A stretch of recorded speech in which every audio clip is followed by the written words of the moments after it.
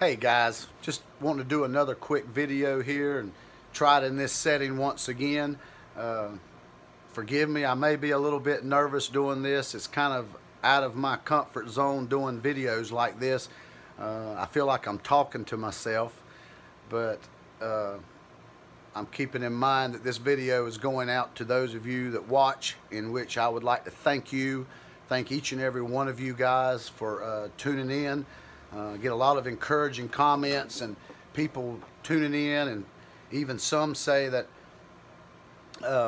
has told me that they get their kids together and their family and they kind of consider this ministry their church, in which is a total humbling experience, a humbling thought, and I appreciate those of you that do that, and I will focus to always keep that in mind, that you have your children watching, that your family watches, that you could be sitting there behind your computer or your TV with your children beside of you, and I pray that God will never let any of my videos be any way that would that you would be embarrassed to watch my videos in front of your children or your family, or to share them with anyone.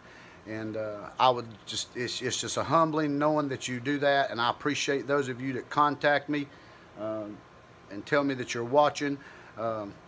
Thank you. I just want to take that moment just to say thank you for that.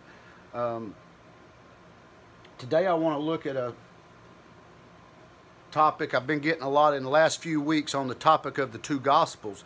I've been getting a lot of emails, been getting a lot of contacts on both sides of the aisle. A lot of great information, a lot of scriptures.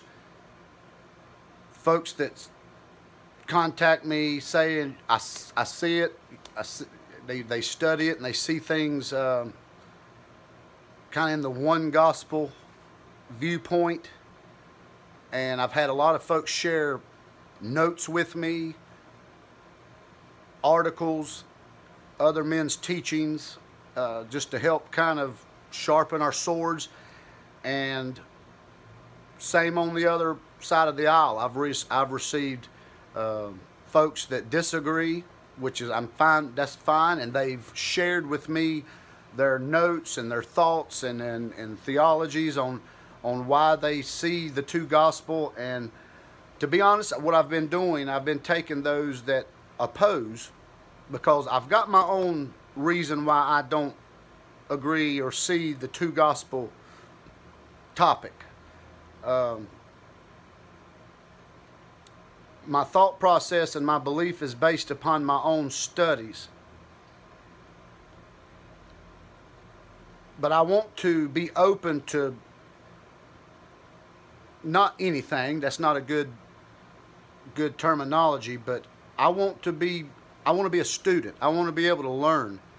And this journey started with me several years ago. I've discussed this with several of my friends, and they know I've always had an issue with this, the teaching of the outcome of the kingdom, who's a part of it, who's not a part of it, and this two gospel issue. And what I've done, and I want to just do this, I want to take time to, I've got material here that people have sent me, their thoughts. This is why, them telling me why. This is why I believe in the two gospel. This is why I believe this way, Brother Allen. I've had some that contact me and they're very confrontational, and I'll be honest with you, once I see that they're confrontational, I'll draw back from them. But then I've got others that's got a good spirit about them. They send me information. They say, please check this out, and they ask me to please look at this. And I have done that. I've looked at some of the verses and the thought processes. And I want to look at one today that was used to support that the two gospel issue is that the apostles, apart from Paul, preached law and works to the Jews to enter into the kingdom. That message continues even in the age in which we live and into the future ages, and that is separate from the message that Paul is preaching to the Gentiles, that it's by grace through faith. And that there's two teachings there going on simultaneously and even into the future ages. And a verse that I'm just going to want to look at today, I want to look at in 1 John chapter number 3. This verse of Scripture was used not too long ago, and I want to just kind of isolate it, maybe not take too long. I hope to not get too long-winded here. But the verse of Scripture that was quoted to me was 1 John chapter 3, verse number 9, that whosoever is born of God doth not commit sin, for his sin remaineth in him, and he cannot sin, because he is born of God. This verse of Scripture was used to me, and it was attached with a question. They quoted this verse of Scripture, and then they said, Paul didn't talk like this. Paul didn't speak like this. This is obviously an example of two different messages, because Paul didn't talk like this. And I started thinking about it, and I thought, what do you mean like this? Paul didn't talk like this. What was this person trying to show me in this verse? What are they insinuating that this verse of Scripture is saying? Stop and read it.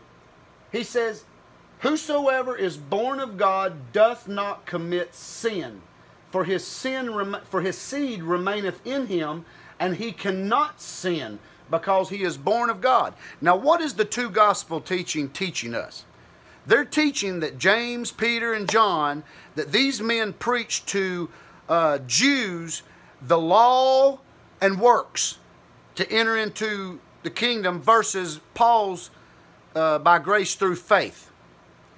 And the question was, Paul didn't, and the statement was, where did Paul talk like this? Paul didn't talk like this. And I started, what does he mean by like this?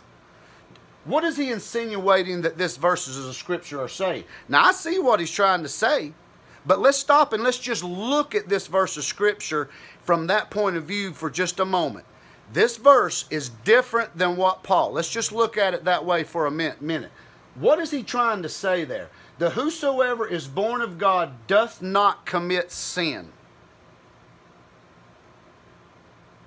Is he trying to tell me that this verse of Scripture is teaching some Jews in the future ages that for you to enter into the kingdom, you can't sin? That if you're born of God, you will not sin? Is that what this verse of Scripture is? Is that what you mean by Paul? Is that what they mean by Paul didn't talk like this? That Paul didn't say phrases like this, like don't sin? Because I will agree with that. But my question is, this is where I feel like people are making mistakes whenever they read these verses of Scripture like this. Does this verse of Scripture tell these Jews, for you to enter into the kingdom of God, you can't sin? Don't sin. If you're going to be born of God, and they've also used the terminology again, saying that only Jews were born again. The phrase born again is only used towards the Jews, in which I can say, like in John, and then I think Peter mentions being born not of corruptible but incorruptible seed, and here we've got John in 1 John talking about those that are born of God. And I understand that there's phrases that only are said to the like that right there, but then I think back to where Paul made comments that we've been quickened and we've been made alive. I believe that's a terminology issue. That you've got these men that were obviously, and I agree that their ministry was aimed towards the Jews. Their ministry was aimed towards the Jews, if you will. I'll go with that. But it's a terminology issue. But that's a side note. Anyway, is he insinuating that whosoever is born of God doth not commit sin? That this verse is telling these people not to sin, for you to be born of God, for you to be a child of God. And he goes on, and these verses, they're tough to understand. Listen to what he's saying. Verse number 7. Little children, let no man deceive you.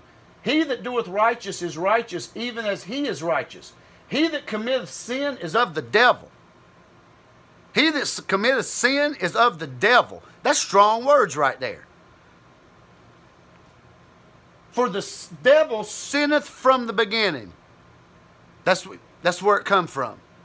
The deception of the devil from the Garden of Eden. He sinneth from the beginning. For this purpose the Son of God was manifest, that he might destroy the works of the devil. Whosoever is born of God doth not commit sin, for his seed remaineth in him. And he cannot sin because he is born of God. All right? Now, if John was saying that for you, all right, Jews, this is what the two God, all right, Jews, for you to be born of God, a.k.a. enter the kingdom, you can't sin. People that are born of God does not sin.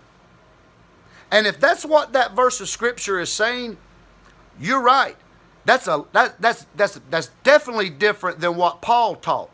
But one thing that I'm also noticing, that if that's what that verse of Scripture is teaching, it's also different from what John himself taught just one chapter before that. Read with me in 1 John chapter number 2, verse number 1 and 2. My little children, these things I write unto you that you sin not. Now is he telling them, don't sin. Don't sin. And if any man sin, we have an advocate with the Father, Jesus Christ the righteous. If any man sin.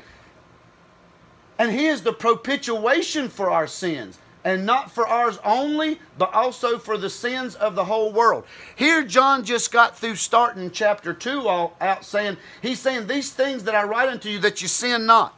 What John is telling him here, he's not telling us not to sin. Because he goes on to say, and if any man sin, we have an advocate with the Father.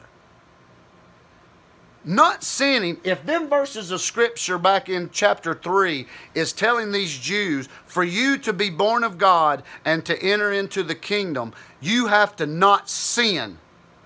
Then I've come to this conclusion. There'll not be one there.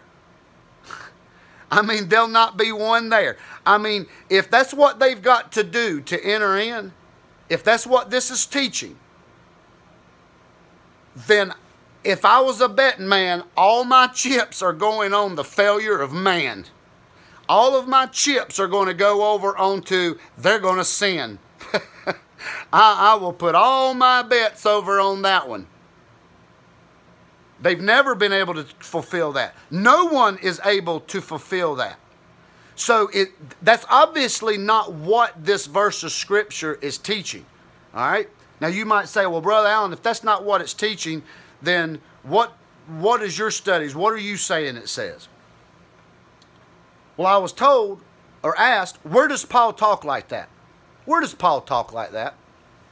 Does Paul say anything like that? Now maybe does Paul use the same exact terminologies as that right there? But see, I think that's where a lot of this issue is coming from. It's different terminologies, different audiences, different people writing. They're going to say things different. Just like with the example of the kingdom of heaven and the kingdom of God. I remember being in my old church years ago, and I remember that little rinky-dink little Bible college we had there. I remember a Bible teacher there spent 20 minutes trying to explain the difference between the kingdom of God and the kingdom of heaven, that they're running parallel one with another, that one is the, and he just went through like 20 minutes worth of explaining why they're different. Well, I did some studying on the king. I don't see no difference in them. Matter of fact, because the reason I don't see no difference in them is because, if I'm not mistaken, it's Matthew that only uses the terminology, the kingdom of heaven. You'll only find that, it's one of the two. You'll only find that one terminology in the book of Matthew. He's the only one that said it. Everybody else says the kingdom of God. And the reason I know that it's tied to one another and very close, if any different at all, is because there are certain places where you can go and look up where Matthew said the kingdom of heaven, and then go in like either Luke, Mark, or John and find the same story, but one of them men said the kingdom of God. So it's a terminology issue. All right?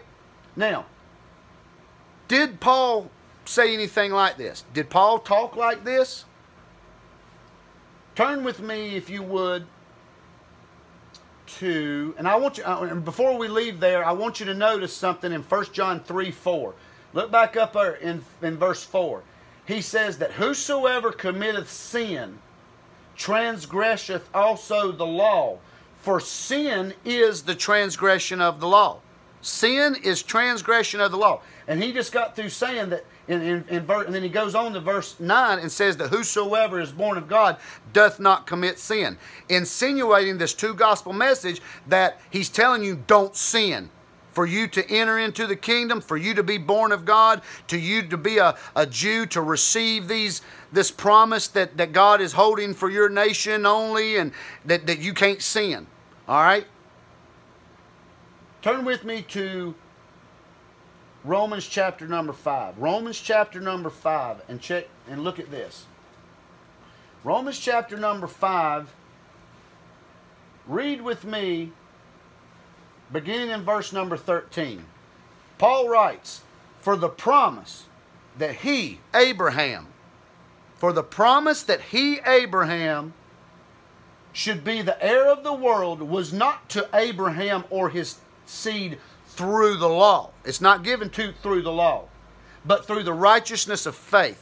See, the Jews got it wrong. They were doing it by the righteousness of the law. They thought and see, that's where this two gospel issue, they're making their mistake too. They're keeping it, they're looking at it the same way the Jews looked at it. We've got this. No, the promise was made through the gift of righteousness, of faith. Through Abraham's faith was it given. All right? For if they which are of the law be heirs, faith is made void. Faith is made void if they're the heirs. If the law, it makes you the heir of the kingdom, to rule the world, like Abraham. And that's where this kingdom originated from. I sent out questions. I got the same response from all of them. The kingdom of God promises started with Abraham. That is the origination of the kingdom age, was to Father Abraham. And right here just said that those promises, if it's by the law, makes faith void. And the promise of none effect. Of none effect. All right? Because the law worketh wrath. Listen here. Here's the verse. Because the law worketh wrath. For where no law is, there is no transgression. Where no law is, there is no transgression. Now, I want us to compare this verse, verse 15, to 1 John chapter 3, verse 9. Now let's look at it. John says back in 1 John chapter number 5, or 3, 1 John chapter 3, that whosoever is born of God doth not commit sin. Whosoever is born of God does not commit sin. Paul back in Romans chapter number 4 says, because the law worketh wrath, for where no law is, there is no transgression. Paul teaches us, ladies and gentlemen, that because of Jesus and because of our faith in Jesus, those of us that are of faith, that believe the gospel, that we are dead to the law, that the law has no more dominion over you and I. And when there is no law, there is no transgression. So you know what that's saying? What that's saying is that because of my faith in Christ, and if you go back and look back in 1 John, he says back there in verse number 5, and ye know that he was manifested to take away our sins, and in him is no sin. In Christ there is no sin. None. You say, well, Brother Allen, I'm still a sinner. But if you're in Christ, you have been made dead to the law, and you are now living unto Christ. And where there is no law, there is no transgression of sin, like John said in 1 John. There is no transgression of sin, because because he says, for sin is the transgression of the law. Sin is the transgression of the law. Now, John goes on to say that those that are born of God doth not commit sin. Those that are born of God, those believers. John is writing to believers here. And keep this in mind.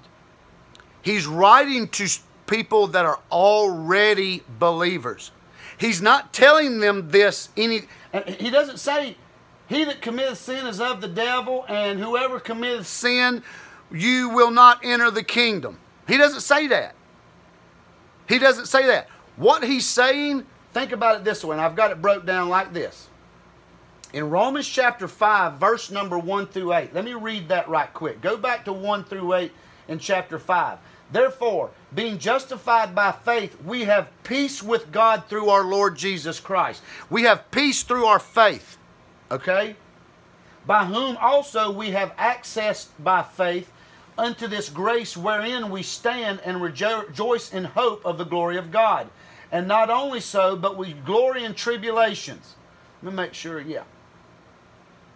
Tribulation, knowing that tribulation worketh patience, and patience experience, and experience hope.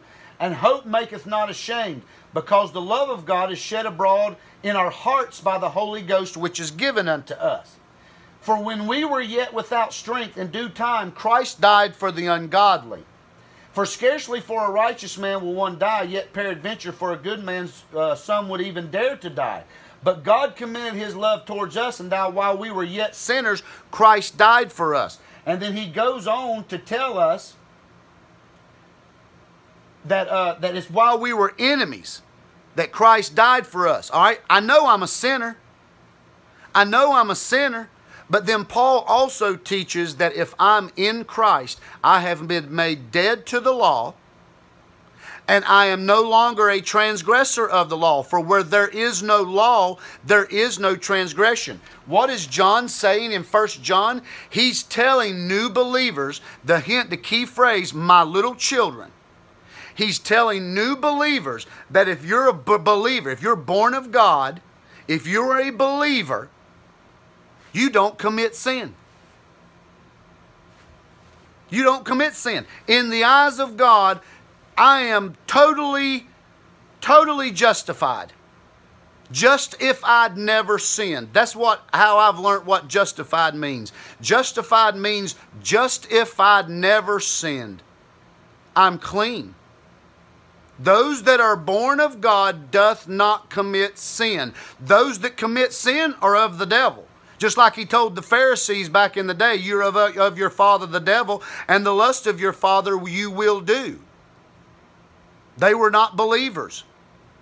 He's talking to believers here, and he's telling them that if you're born of God, you don't commit sin. Just like Paul said, where there is no law, there is no transgression.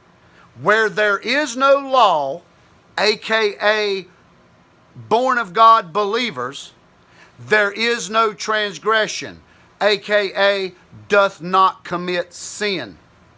This is not an example, ladies and gentlemen, of two separate messages. This is an example of terminology issues. This is an example of a different approach. And one thing that I want to also throw out there, and I've noticed, remember, James and James only wrote one book. Peter wrote 2. John wrote 3. Paul wrote 13. Paul gets more detailed because he received more information about the gospel than any of the other apostles. The other apostles were preaching what they knew. They didn't, and in one letter, they didn't write everything they knew in one letter. These men were saying what they needed to say to their audience during that period of time. This is not an example, ladies and gentlemen, of two different gospels. This is not an example of John writing a contradictory message than Paul. John addresses that if you sin, we have an advocate. He's not going to say, if you sin, and then turn right around and one chapter later say, to enter in, to be born of God, you can't sin. That's an impossible task for anyone, for any human being during any dispensation, during any age. You are not going to be sinless. But this is just an example of how taking one verse of Scripture and it can be explained away. Paul did talk like this. Paul did tell me that if I'm a child of God, in the eyes of God, I don't commit sin. I am totally justified and clean through the blood of the Lord and Savior Jesus Christ. I am clean because of Him, not because of me keeping any work. And these are not telling me to do works. This is not telling the Jews to do works. This is telling them their standing. My little children, I'm telling you this. My little children, you that are born of God, you don't commit sin. That's not a suggestion. That is a bona fide statement of fact. If you are born of God, you do not sin. Ta-da! And hopefully I'm going to make some more videos like this. I'm going to take verses and just look at them. And can they be explained away? I believe they can. I believe that they can be explained in a biblical, one gospel explanation. I'm not going to... But thank you for watching. I appreciate you watching. And until the next time, we will see you Wednesday night, the 7th of this month, November 7th. We'll be back at 7 o'clock with our live service from the Potter's House Fellowship at 7 p.m. that Wednesday night. Appreciate you looking. Appreciate you listening. Thank you for tuning in. We love you. And until next time, God bless each and every one of you.